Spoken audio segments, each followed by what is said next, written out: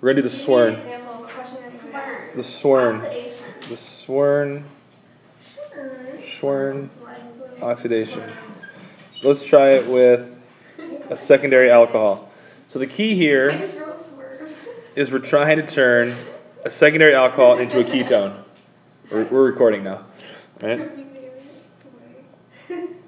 So we need to have a carbon, right, that has an available H, right? So at the end of the day, what are we doing? We're losing this H and oxidizing this carbon. The hard part with all this is how we go about doing that, right? So we have a couple reagents that we use before we even add the alcohol. We have to do like a pre-mix, essentially. And the reagents we use are DMSO.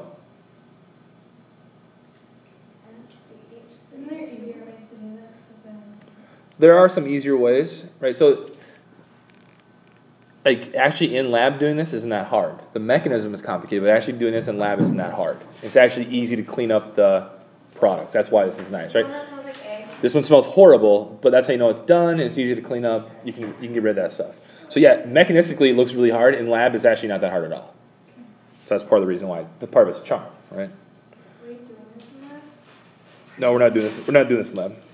We need this oxalochloride, right? So a question I could ask would be like, if you saw this oxalochloride, what is oxalochloride? Is that a pretty strong electrophile?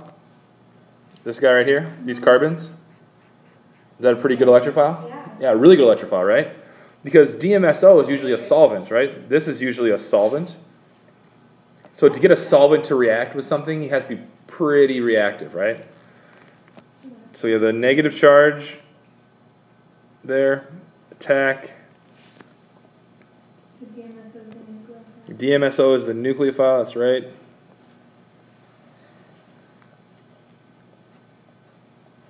We form a tetrahedral intermediate. Right? These electrons come down. We kick out the chloride. Who remembers what the whole point of this to do was, though? What are we trying to get on?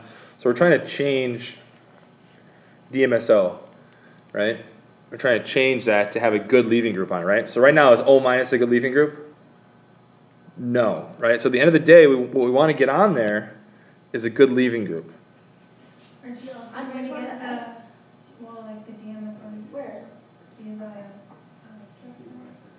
Yep, we're trying to get the DMSO to essentially be the electrophile, right? It's delta plus right now. And we just made Cl minus. At this point, we've turned our sulfur into a good electrophile, right? It's attached to a good leaving group. So now our chlorine can come back in and attack the S. These electrons can go here. We're going to lose CO2.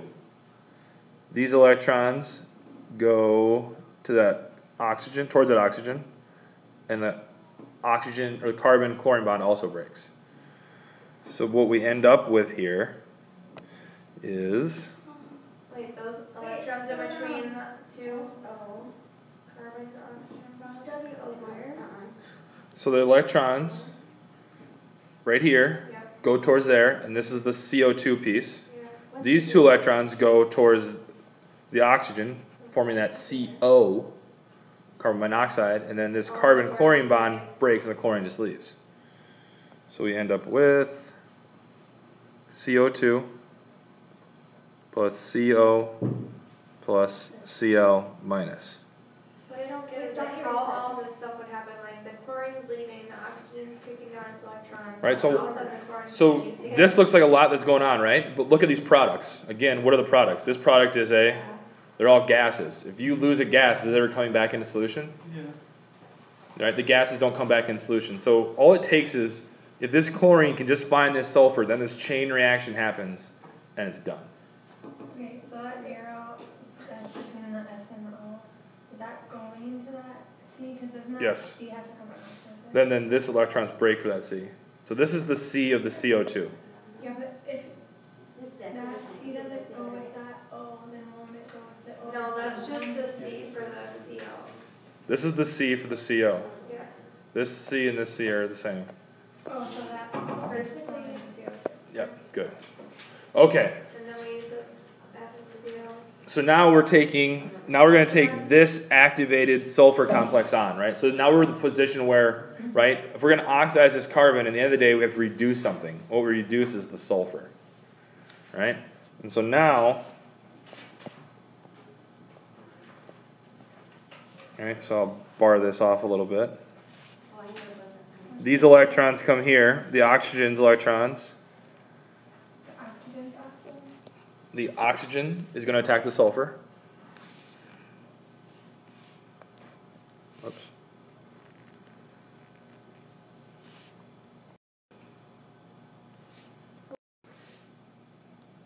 Back off. Just start a new slide, it's just easier.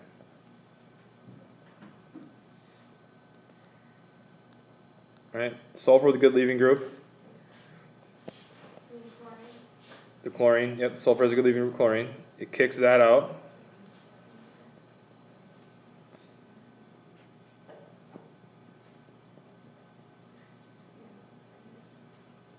Sulfur, sulfur plus charge, plus Cl minus. Right? Remember we had in there triethylamine, we haven't used that yet. Triethylamine is just a base that we can use to help shuttle these protons around. There should be a plus charge in this oxygen. I know you guys are going to correct me on that really quick. Right. Takes that proton, goes back there. We still need to do at the end of the day, right? We need to lose a hydrogen off of this carbon, right? So we got to make sure we remember to do that. I'll show you again. Right? This hydrogen, right? So another molecule of triethylamine will come in. You obviously have to have more than one equivalent. Yep, has to be two of those. This is the final point where this carbon gets oxidized and then the sulfur gets reduced. It gets these electrons back. That's when it makes that really smelly stuff, the dimethyl sulfide. This is stuff that stinks. The final product then, of course, is the ketone.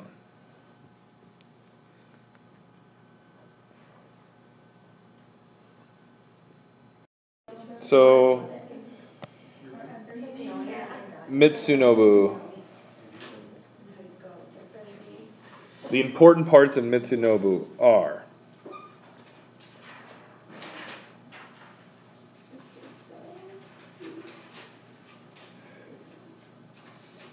the important parts, the major point is you can invert stereochemistry. That's the biggest take-home message. Right. Again, these multi-step mechanisms, a lot of times what happens is you have to stir the reagents for a while by themselves before you add in the actual substrate you want to have a reaction on. So the biggest thing about Mitsunobu is you invert stereochemistry. You have something that's R, you end up getting an S. Something that's S ends up being R. So that's a really useful technique. Basically, the whole rigmarole of Mitsunobu, though, is the hard part is OH is not a good leaving group by itself, right? So since OH is not a good leaving group, we have to activate it somehow to add in a different OH. So the whole process here is essentially figuring out a way to activate this alcohol to be a good leaving group. That's it. Right? So the way we do that is with, right, the benzoic acid and the dead.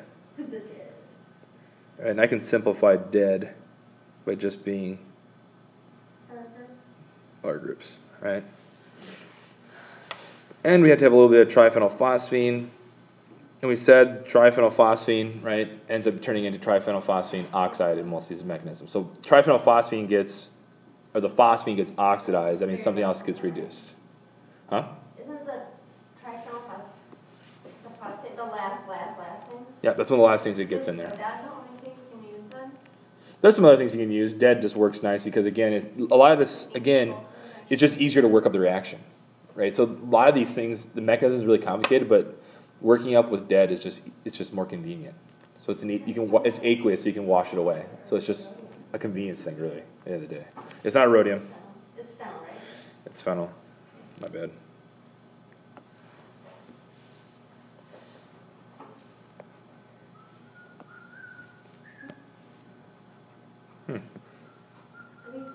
trying to erase, but I won't. Okay. So the whole beginning part is you put in essentially the benzoic acid, and the dead in together. The dead has a lone pair on the nitrogen. Benzoic acid is an acid.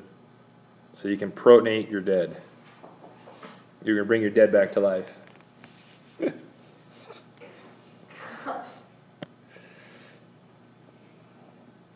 So you get your carboxylate, which comes in play later on. You get your activated dead. Your dead has been activated. Right, at this point, when you've activated your dead, the triphenylphosphine can come in and attack.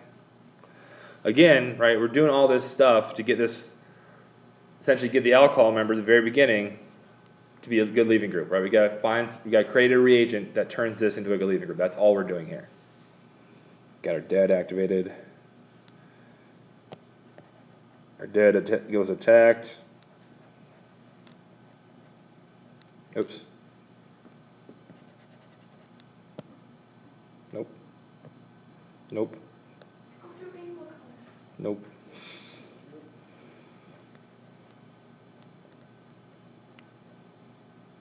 Make sure you balance our charge. It has to be a plus charge here.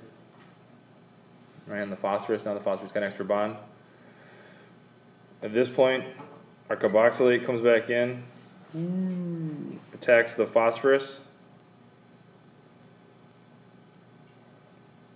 Right, which leaves. So we're very close to having our activated phosphorus here. Actually, we have activated our phosphorus now.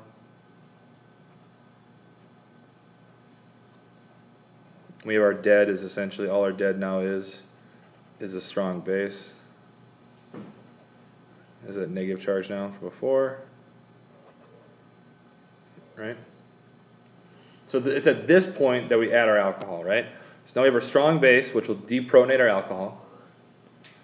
When we deprotonate our alcohol, now we have the good electrophile phosphorus and a good leaving group, right? So let's just do that. Draw those in really quick.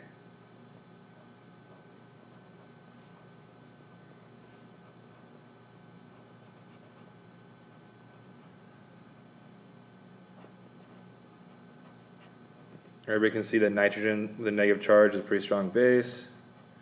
It's going to deprotonate our alcohol. Or, well, I'm not going to do it there. I'm just going to do it here. Our alcohol now is a good nucleophile.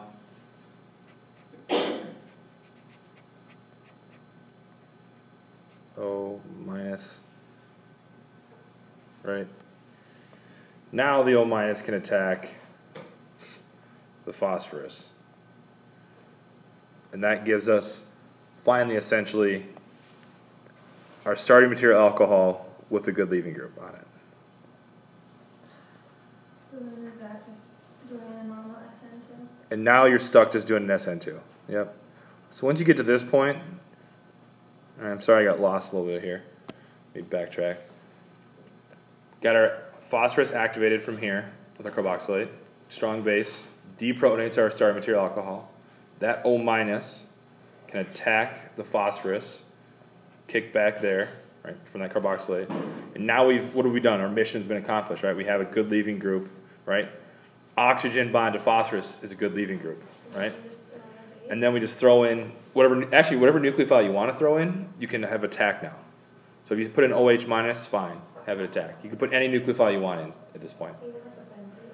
Well, benzene's not a nucleophile. That's not a good enough nucleophile. Like, you could say O-methoxide you could put in and have it attack.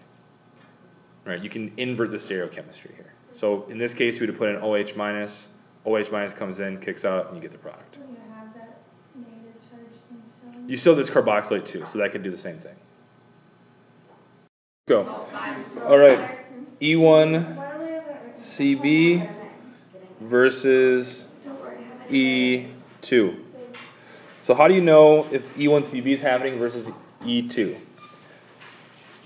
So what you'll see in one of these things is you'll have a leaving group, in the beta position. I don't know alpha beta. We'll talk about that. You do, I think H. Right? Alpha and beta. Right? Alpha and beta. So you have a leaving group in the beta position. And this can either, and you end up getting the same product. You get the alpha beta unsaturated carbonyl. Right? Doesn't have to be from the same mechanism though. So E1CB goes through an intermediate. Right? So OH minus is the same thing for both. So I'll put OH minus on both. So strong base. Should that be really bulky since it's like elimination? It depends, right? I mean, it's just generic base. That will affect it for sure. Right? So this is just going to form, E1CB, you form an enolate.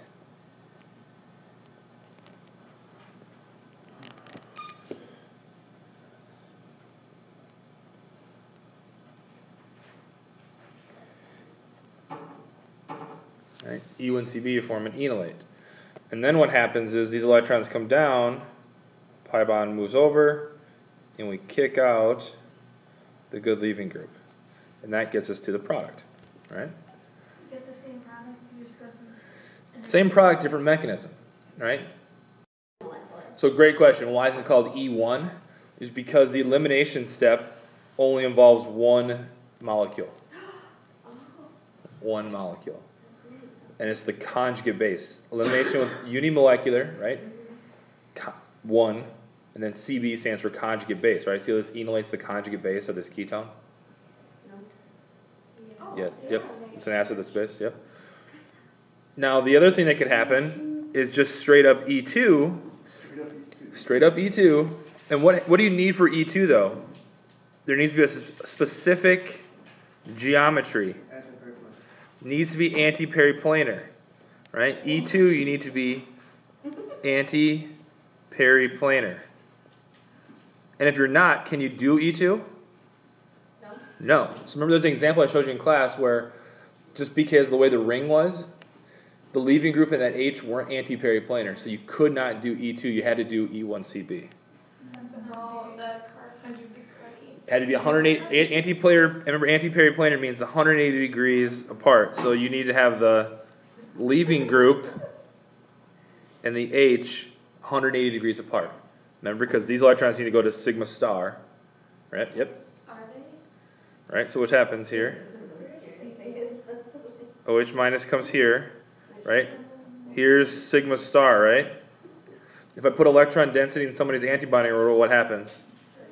You break their bonding orbital, and then leaving group goes. So to do E2, you need that anti-periplanar relationship. So if you can't have anti-periplanar, you can't have E2. So yeah, so how are you going to be able to tell the difference between these two mechanisms, right? One of them has an intermediate, right? So what could you add in here to see if this intermediate exists? What could you add in to see possibly to prove its existence? You could add in an acid, but that's just going to put an H there and bring us back to here, right? Oh, yeah. You could, what other things could, oh, acid is an electrophile or nucleophile? So if you put in any other electrophile, right? Couldn't this enolate react with another electrophile? Yeah. And even if you formed one of these molecules, that would prove the existence of this thing, right? Right? Because all of a sudden if you said, if I put in E plus, right?